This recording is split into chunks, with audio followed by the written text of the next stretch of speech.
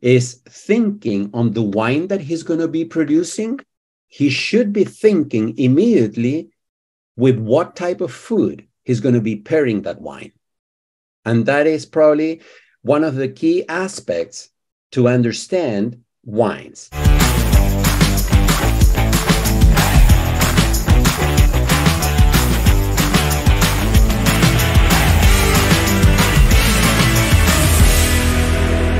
Since you have all three bottles in front of you, what I would love to do is talk about taste profile. And because we have a lot of foodies paying attention today, what kind of foods would be great to pair with each one? Before I go into the specifics of the wine, and particularly to all the foodies, I am one of those. Let me tell you that anytime that a winemaker that is going to be, quote unquote, the winery chef is thinking on the wine that he's going to be producing, he should be thinking immediately with what type of food he's going to be pairing that wine. And that is probably one of the key aspects to understand wines.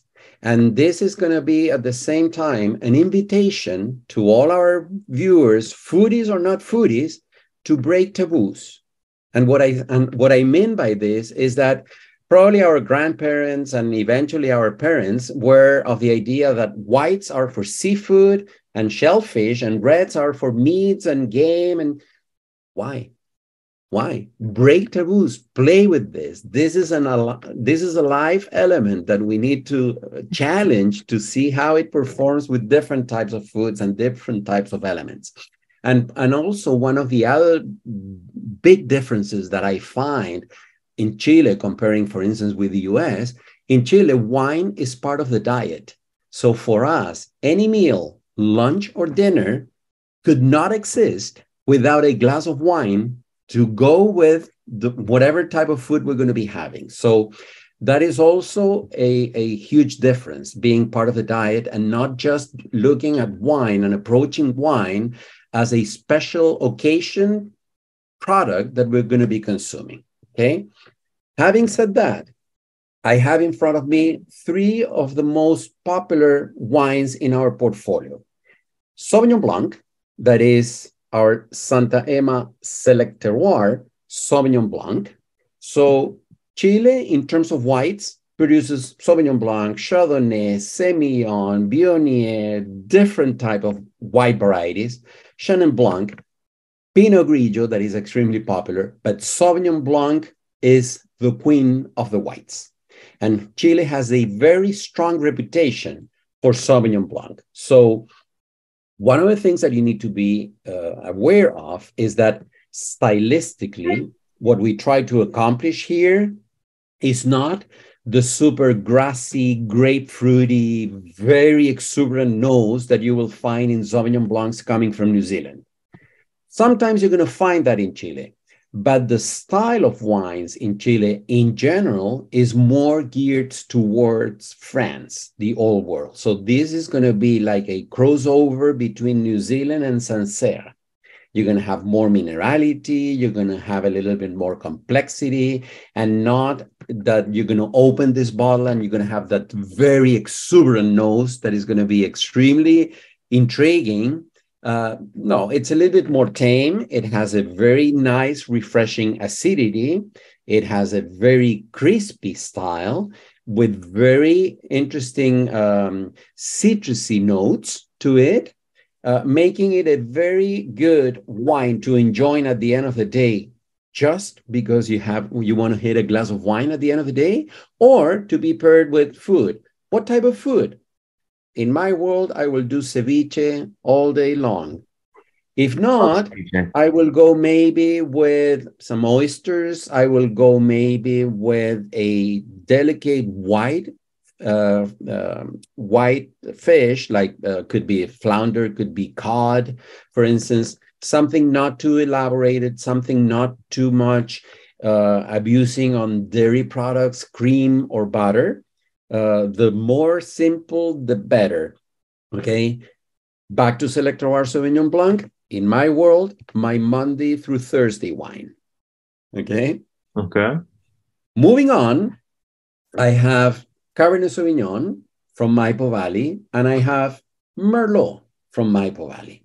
I'm going to leave Merlot to the end, although in tasting order, most probably we're going to do first Merlot and then Cabernet Sauvignon, but I'm going to explain the reasons why I'm leaving this Merlot to be the last one.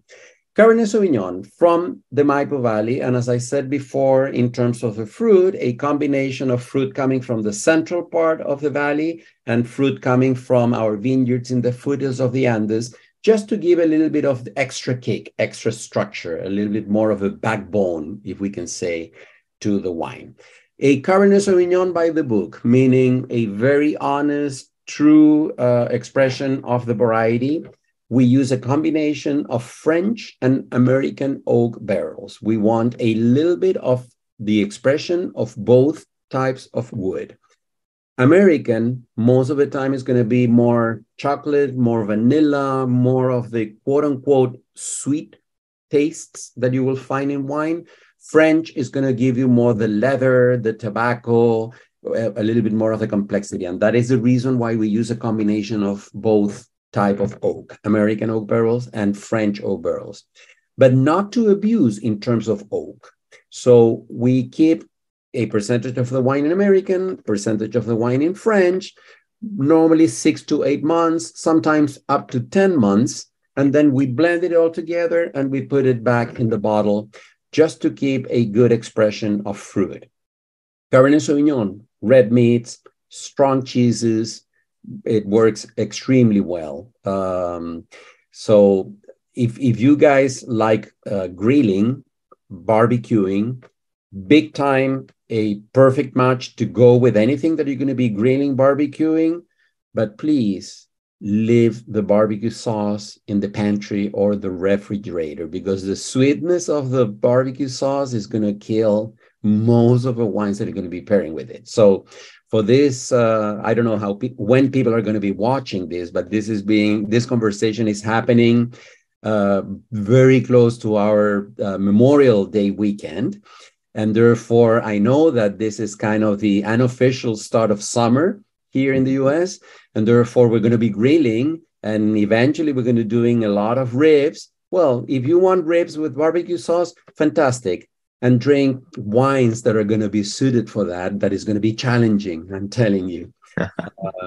Try to keep your meats as clean as possible in terms of any super hot, spicy additions or the sweetness of barbecue sauce. So that will be the Cabernet Sauvignon. And last, I'm going to be talking about Merlot. Merlot that, for those of us that are of a certain age and up, was totally destroyed a couple of years ago by a movie that was very popular called Sideways, that the two friends were talking outside of the restaurant saying that if they were drinking Merlot, they were not to walk in. But of course, the producers of that movie didn't know that the bottle that they had sitting on the table was based on Merlot. But anyway, that is part of the French paradox eventually. But Merlot has been for many, many years a very popular variety, and it's coming back and growing again in terms of popularity. And it's interesting because most of the super high-end French wines, the majority of them have some Merlot in those blends. And therefore, probably most of us drink Merlot, and we have no clue that we're drinking Merlot, because the French wines are labeled indicating the region, the appellation, and not necessarily the varieties that are involved in that particular bottle. Santa Emma has been working with Merlot for many, many years, to the point that our Reserva Merlot is one of our flagships in the portfolio. Santa Emma is known for this bottle of wine, the Santa Emma Reserve Merlot. And it is a very particular wine, because what we do here is that we use American oak barrels that are produced by a cooper in Missouri, specifically for this wine, with specs that are determined just for this wine.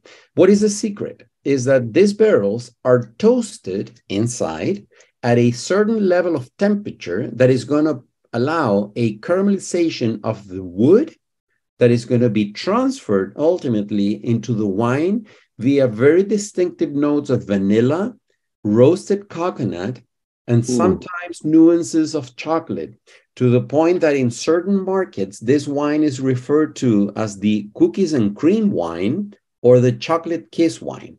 So just because of that, it's a very interesting bottle to explore and to renew your vows with Merlot. I like that. Ooh. Food pairing. We have a very strong influence of Italian dishes here. So say a lasagna, say a chicken parmesan will go extremely well with this. If you want to venture a little bit further, I will strongly recommend to pair this wine with a Mexican dish with mole sauce, not too spicy mole, not too much in the heat side of mole, but more in the profile taste of mole. And if you really want to throw a curveball to this Merlot, try to venture and pair it with tiramisu and see what happens. For those of us ready to go out and shop today, where can we find these wines? What's the website, and how can we follow you on social media? Okay, so if you want to know a little bit more about Santa Ema, www.santaema.cl for Chile. C as in Charlie, L as in Luis. So santaema.cl. That's to find out a little bit more about the winery. If you want to follow us in social media, Instagram and Facebook, santaemawines.com. That will be the handles for Facebook and Instagram. And then in terms of buying, depending on where the viewers are, because you know that each state has their own different rules. So as I normally say, we don't deal with one country, we deal with 50 within one. But anyway, the easiest way, go to wine.com and see what is available in your region, in your area for Santa Ema. Okay, so wine.com will be the easiest way, if it is legal, again, in your state or in your region, so that they can deliver to your door. If not, if you are in places where Costco is available and you guys are a Costco member, sometimes we do run programs with Costco, cycles with Costco, and most of the time it's going to be either the Reserva Cabernet Sauvignon or the Reserva Merlot, okay? And you know the deal with Costco, so you're going to have amazing wines at amazing prices.